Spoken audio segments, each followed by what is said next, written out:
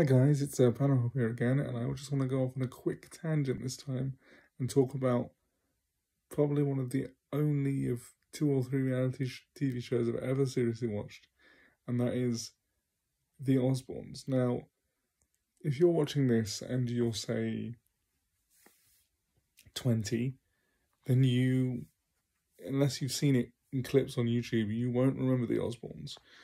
But a quick Google search will tell you that it was one of the earliest reality TV shows that features Ozzy Osbourne and his family going about their daily lives. And I was watching it recently on YouTube and thinking about when it was originally on in the early 2000s. And it's just so weird now to see. Like, I don't watch like Keeping Up with the Kardashians or anything like that, but I know of it and I know what these shows look like, from tiny clips. And it's so subdued now by modern reality TV standards. It's an incredibly strange time capsule. It's simultaneously subdued and striving for realism in its more, having more reality in its reality TV premise, and at the same time, because the Osbournes aren't actually doing that much, they're being rich and getting into family feuds.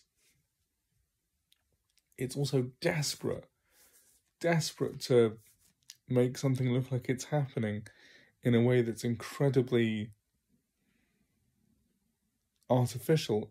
We all know, these days we all of course know that reality TV show is always scripted and always artificial.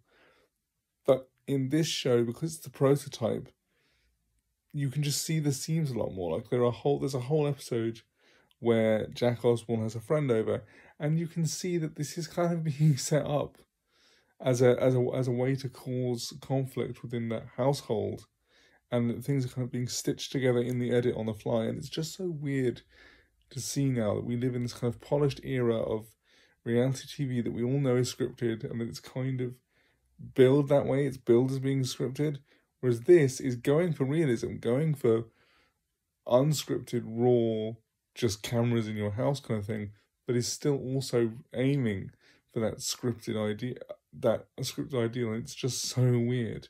But yeah, that's the kind of thing that's been on my mind recently. I've been watching the Osbournes. I'll see you guys soon for another video. Okay, bye.